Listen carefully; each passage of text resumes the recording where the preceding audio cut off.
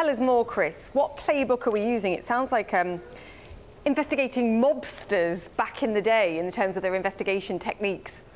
Yeah, what we tried to do with the story is just step back a little bit and say, what do we know about Robert Mueller's investigation so far? There's so much that we don't know, but what you can do is you can begin to see certain activity when he has to reach out and seek documents or seek witnesses, or even do a raid like they did on Paul Manafort's home.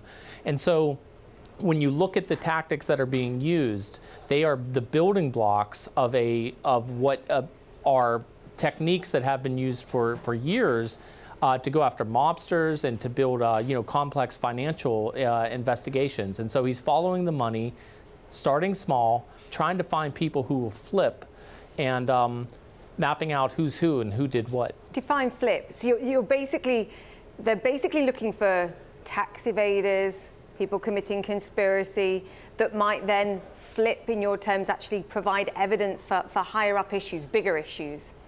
Correct. Mueller's mandate is to investigate whether Trump or any of his associates colluded with Russia to interfere in the election. The collusion issue is a complex matter in terms of like, how do you find out whether there was actually collusion?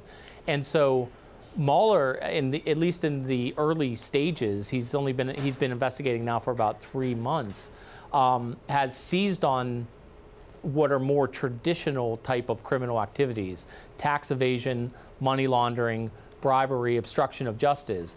And by doing that, he's able to try to put pressure on the subjects of the investigation in order to give up information about what was happening inside the Trump campaign or during the transition, or even like when Trump, the early days of Trump's administration, in terms of what they know. I just feel like there's so many grey lines here. I mean, we were told time and time again, and I've got the quote here, any matters that arose or may arise from the investigation, that was kind of the parameters, AKA you can drive a bus through it in terms of what Robert Mueller can investigate. But what are the red lines here for Donald Trump? At which point do Donald Trump's lawyers go, hang on a second, this does not comply with the rules of the road here as far as where this investigation can go?